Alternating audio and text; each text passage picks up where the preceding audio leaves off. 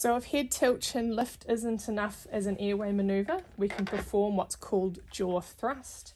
So the idea of jaw thrust is to get the lower mandible up so that the bottom teeth are above the top teeth if they're present.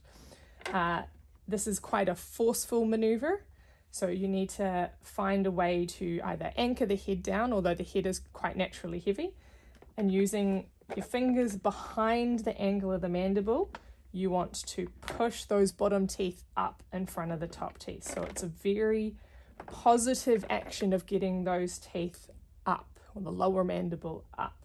Again, it doesn't matter if the mouth is open or closed, but you need to remain in that position in order to have the airway open. Please be mindful of the patient's eyes when you do that maneuver.